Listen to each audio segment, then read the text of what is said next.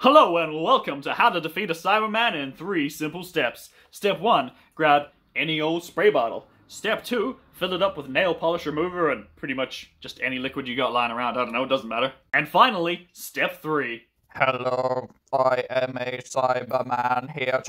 I didn't think I could feel pain, but this freaking hurts. I'm melting, oh, what a world. It's apparently that easy. And here I was thinking that ducking underneath a Dalek's laser beam and shoving mud in its eye stalk was the cheapest way of defeating an enemy.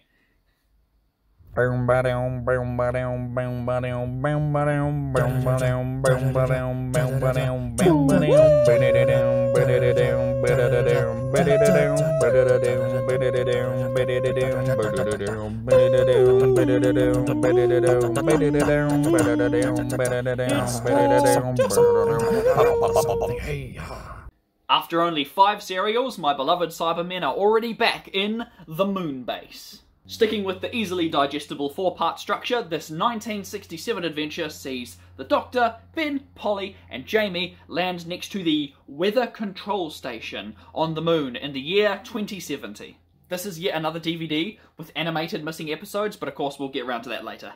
The cliffhanger from the end of the Underwater Menace, where the TARDIS seemed to be spinning out of control and looked like it was going to crash, just doesn't happen. It doesn't play into anything, it was never referenced again, so that was pointless. The story wastes absolutely no time getting going, with Jamie immediately bonking his head, knocking him unconscious due to low gravity, causing the TARDIS crew to take shelter within this weather control station, aka the titular Moonbase. Not sure why Earth thought it was such a good idea putting something so crucial to the planet up on the moon.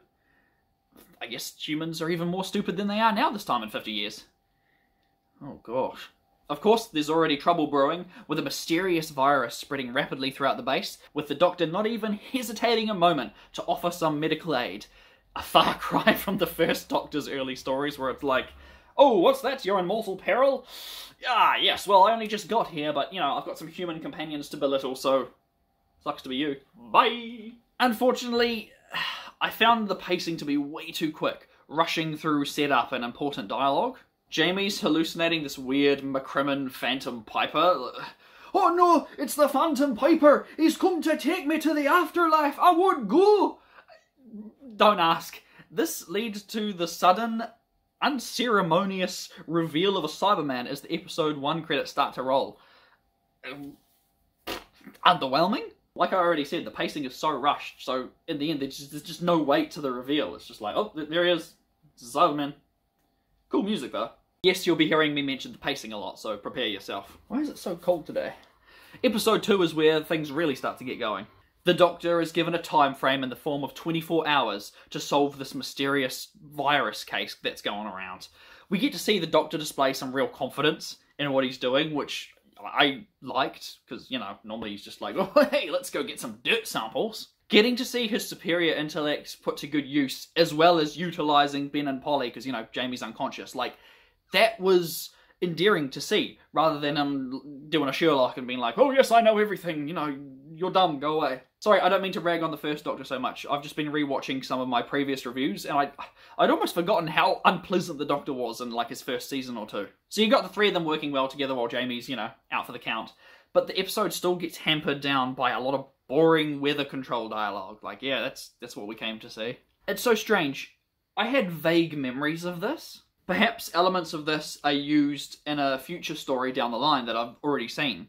Or maybe I'd watched episode 3 on the Lost in Time box set like a decade ago and just forgotten about it, but there's just, I don't know, just this sense of deja vu when I was watching the episodes. Look, I'm sorry for just rambling through a lot of this, but I've been trying to avoid the inevitable revelation that I was let down by this. The story is pretty average and just all over the place, but I just love the Cybermen so much. They definitely saved it for me. Actually, without the Cybermen, it would kind of suck. Like, if these were just generic bad guy aliens used for just this one episode, like, I don't think anyone would find it memorable. I know, I probably wouldn't like it. The pacing is so bad because it can go from brilliant and exciting right to boring and mundane in a heartbeat. Even the cliffhanger was lame. Does not instill much confidence for the Macra Terror. Big crab. As usual, what I like to do when I don't enjoy a story as much is, you know, watch a couple of the DVD behind-the-scenes special features, and in this case it did help me to appreciate the magnificent sets and some of the more subtle acting nuances. Particularly in Patrick Troughton's case, apparently the director reeled him in a little bit to give him a more subdued performance, which just added this extra layer of seriousness and gravitas to the proceedings. Interrupted by the postman. Thinking back, I want to say that like all the pieces were there to make a phenomenal story, and they just failed in execution. Or not failed, but they just didn't capitalize on the great material they had. Maybe it would make for a good book? Yeah, I'd be interested in reading the novelization. Then perhaps some of the pointless scenes, you know, they might have a purpose. For instance, there's a moment where a bunch of Cybermen slowly trundle along, they set up this big laser-guided rocket thing, they fire it off a couple of times, and the good guys deflect it. They do it again, they deflect it again, and they give up. That was a scene. Or how about this one scene that comes and goes so fast, and maybe I just misread it, but if not, has some seriously harrowing implications. It's only a brief moment crammed in amongst a million other things happening all at once, but I'm pretty sure a relief craft sent from Earth, presumably full of crew members, was sent spinning off, like deflected off its flight path and into the gravitational pull of the sun, where they have no chance of escaping, yet it will still take a full week for the craft to collide with the sun. Like, that gets brought up and dismissed, like, within a minute in the episode. But that's horrifying. Imagine you're stuck on a spacecraft, hurtling towards the sun, no hope of rescue, no hope of escape, and you just know that it's going to take a week for you to crash and burn, and there's nothing you can do about it.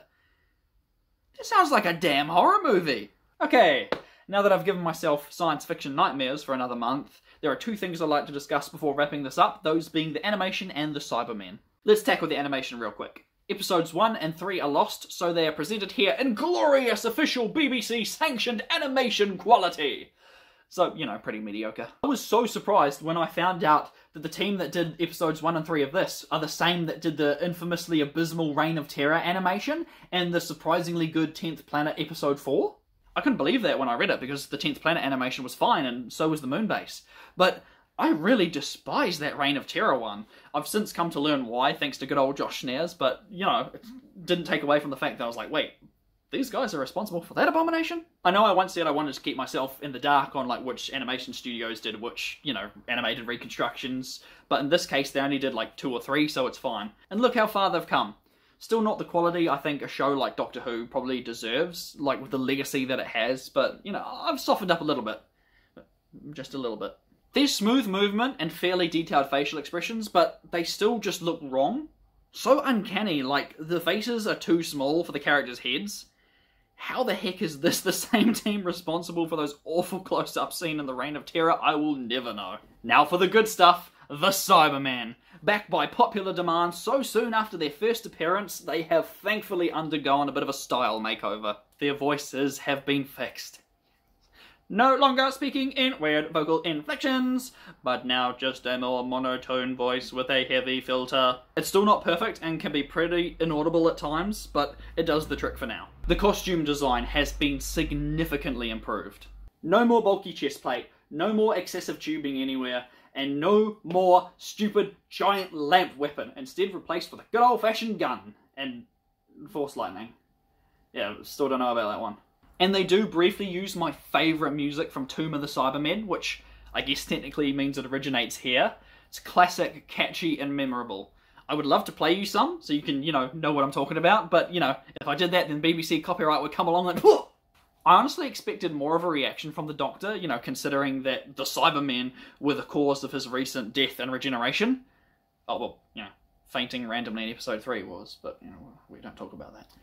Yep, the Cybermen are still awesome. I think it's safe to say that the Moonbase would be a vastly inferior product without their involvement. Even if all it takes to bring them down is, you know, a little spray bottle full of nail polish remover. Actually, in the end, they just get yeeted off into space. Moving on. Thank you as ever for watching. I was really bummed to find out that I didn't enjoy the Moonbase as much, but next week I'll be taking a look at the Macra Terror animated remake, which, you know, fun fact, is actually partially responsible for me starting this review series in the first place, but we'll discuss that next time. Have an awesome day. Hopefully you'll see me then.